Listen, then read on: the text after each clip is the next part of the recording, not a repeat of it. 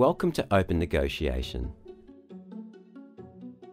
Once you've signed up at openn.com.au or via the app, then search for the property you're interested in.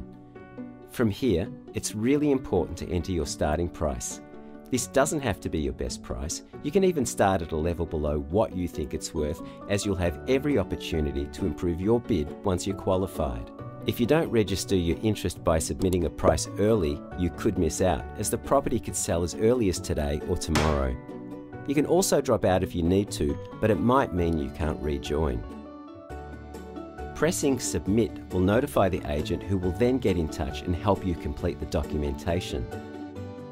If the seller accepts your terms and signs the documentation, the agent will accept you as a bidder through the app. Your starting price will then become a live bid, and you'll be assigned your own unique paddle number, making you a qualified bidder. Being a qualified bidder also means you'll be notified if the final bidding stage is brought forward or when the reserve is met and the property is going to sell. So, becoming qualified early is crucial to being kept in the loop. You'll also be able to see the countdown to the final bidding stage, what the current leading bid is, and how many other participating bidders there are. During the campaign bidding stage, you can improve your price at any time by clicking on the Set Amount button and then Confirm Bid. You can also choose to bid any amount higher than the minimum bid increment before clicking Confirm Bid.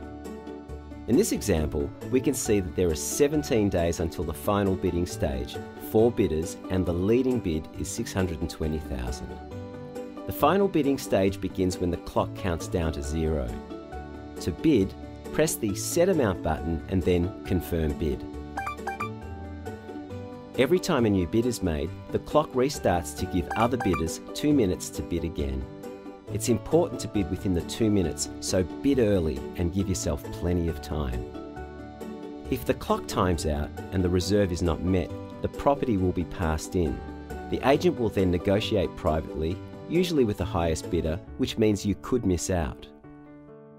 As bids are made, the clock restarts and the leaderboard changes. The agent may pause the negotiation to talk to the seller about the reserve price or to help you or any other bidder. In this example, the property has met the reserve and will sell when the clock times out. And we're on the market. The bidding increment may also be reduced. As you can see here, it's changed from $5,000 to $2,500. The clock restarts to give everyone a chance to bid at the new bid amount. Openn Negotiation allows you to increase your bid above the minimum bid increment. This buyer makes an $8,000 bid and takes the lead. No other buyers can match the bid, so their strategy has worked. The clock times out and the hammer falls. The auctioneer completes the contract, adding the purchase price, and signs on behalf of the successful buyer as previously authorised. The seller signs and the sale is complete.